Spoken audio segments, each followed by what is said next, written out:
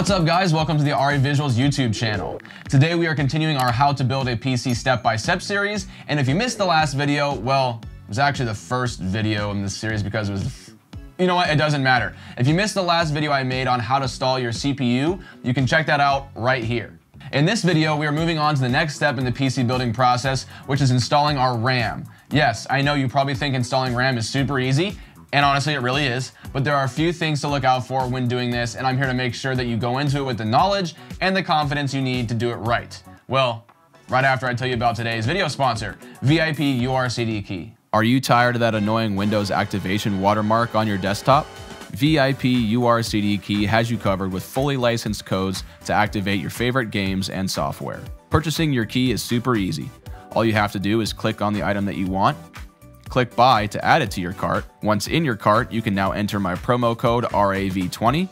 After adding the promo code, you'll see your savings pop up, and you can then purchase your product with your chosen payment method. Finding and entering your Windows 10 CD key is super easy. All you have to do is go over to your user profile, find your purchase, and click View Keys and Codes to reveal your new CD key. Then all you have to do is go to Settings in Windows, click on Update and Security, click on Activation, and finally click on Change Product Key and paste your new key into the window and click Next. You'll now have a fully licensed version of Windows 10 with no watermark. Check the links in the description to start saving now.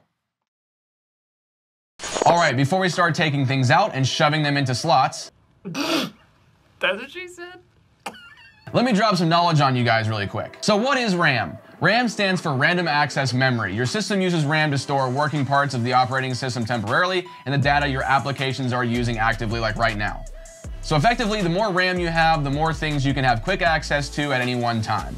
For the most part, RAM comes in two sizes. DIMM, which stands for Dual Inline Memory Module, which is found in desktops and servers, and SODIMM, which stands for Small Outline DIMM, which is found in like laptops and small form factor builds. Today, we'll be focusing on the desktop size RAM since we'll be building a desktop size computer. So you're on Amazon and you're shopping for a RAM kit. Generally, there'll be four things that you'll see in the product listing: the RAM type, the capacity, the configuration, and the clock speed. So let's go ahead and talk about those things really fast. So when shopping for RAM, you might see it labeled with something that looks like DDR3, DDR4, DDR5, etc. And this has to do with the generation of RAM that it is and the generation of motherboard that the RAM is compatible with. Make sure you know ahead of time if your motherboard supports DDR3, DDR4, or DDR5 memory so you can choose the correct RAM for your system. Now, there are older generations like DDR and DDR2 as well, but I'm sure most of you guys are at least using DDR3 in your system these days, so that's what we're going to be focusing on. RAM comes in a bunch of different configurations, but the most common, in my opinion, these days is probably something like the 2x8 kit, which consists of two 8GB sticks totaling 16 GB of RAM. 16 gigs is the new recommended amount for a gaming PC these days, but depending on the games you play and the other tasks that you do with your system, you may be able to get by with less or even more if you require it. You need to choose the capacity and configuration that is best suited to your needs and what your motherboard will actually support. And I'll talk more about this when we get to actually installing the RAM into our motherboard. Another important item to look out for when choosing RAM is the clock speed. For example, a super popular type of DDR3 RAM is DDR3 1600 MHz. That means it operates at 1600 megatransfers per second. Alternatively, the new DDR5 RAM that's out in the market right now can be up to speeds of like 6400 MHz, which operates at 6400 megatransfers per second. So much faster. Choosing the speed that you'll need will really come down to pricing and whether your system will see any benefit from the faster speeds or not. AMD builds actually benefit more from faster RAM these days, as they have something called the Infinity Fabric, which benefits greatly from faster RAM in terms of raw FPS in your games. So if you're planning on doing an AMD gaming build, it's best to go with the fastest RAM that you can afford. Alright, now that we have a bit of knowledge in our brains about RAM and what it does, let's install some in our system. Okay, installing our RAM. So now, to get this started, we need a couple of things here. Now, we already got our, motherboard assembly from the last video, our CPU install that we did last time. And then we're gonna need our RAM, which right now for this purposes of this video, we have two sticks right here of Corsair Vengeance RGB Pro memory right here.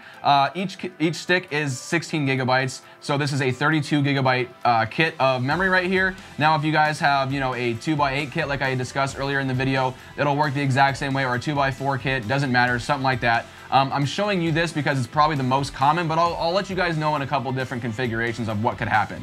And the other thing that you're going to need is your motherboard manual. And now I'm going to show you why you need that right now. So what I want you to do is go in your manual and flip to the page where it discusses installing your memory. So the reason you want this is because it actually tells you what slots to put your DIMMs in what configuration as well. So right here, right off of our motherboard manual, you can see if you're using one DIMM, you know you put it in the number 2 slot. Or if you're using the 2 configuration like we are, you use slot 2 and slot 4, or A and B, which is what they call it. And then of course, if you're gonna populate all 4 slots, you're going to use all 4 right there. So this will vary, of course, depending on what motherboard you're using. So if you're using a motherboard that only has 2 slots, again, check your motherboard manual because it'll tell you what slots to populate if you're only using, or which slot to populate if you're only using one DIMM. Now, with Ryzen builds like this, I highly suggest that you use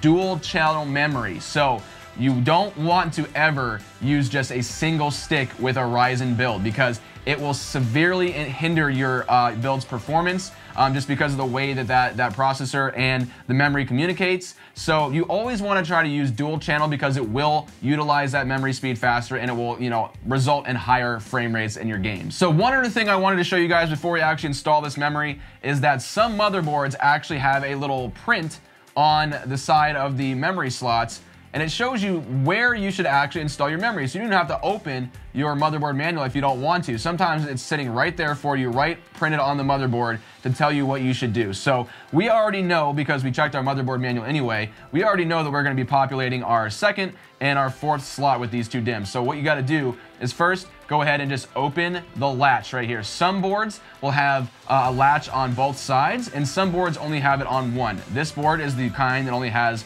the latch on one slide. So to get this right, all you guys gotta do is you gotta go ahead and check out your DIMM right here. You see with DDR4 memory, this works for DDR3 as well, but I'll show you a little B-roll of a DDR3 after this just so you guys are aware. You see that one side is longer, one side is shorter, and there's a tick mark in the middle of the memory right there. So on your actual DIMM slots, you can see the longer side is right here, shorter side is right here. So you want to get it in that configuration and basically just put it right over top of the slot, get it slotted in as evenly as possible, and as you get it in the slot, just put it with 2 fingers, push down with even pressure until it clicks. Now this next one, I'm going to just not even talk, I'm going to do it again so you guys can hear the noise and you guys will know what it sounds like.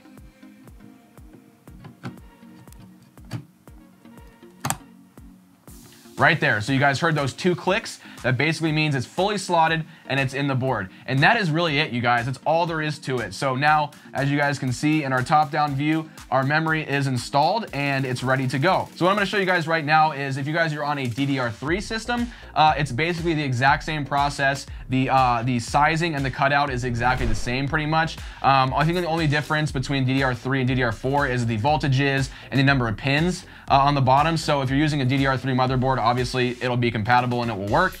Just make sure you follow that same process I just told you and get it all lined up and push it into the board evenly. Okay, and now since we have DDR5 out there on the market, I'm gonna send it over to my past self and my recent Intel build that I did utilizing DDR5 memory to show you the slight difference that you have when utilizing that type of memory in your build. So actually, in terms of installation, DDR5 is exactly the same as DDR3 and DDR4. You just line up the slot on the stick with the slot on the motherboard, push in with equal pressure, and you're good to go. Okay guys, that's it. I hope this video was helpful to you, and I hope you now have either already installed your memory or now have the confidence to tackle it when you guys get to it. So if this video helped you out at all, please go ahead and drop a like on it and leave me a comment down below letting me know how it went. Also, if you want to keep up with this series or any other content I'll be releasing, be sure to get subscribed with those notifications on so you won't miss new videos like our next step in the PC building process, which will be installing your CPU cooler. Anyway, I hope you guys have an awesome day, and I'll catch you in the next video.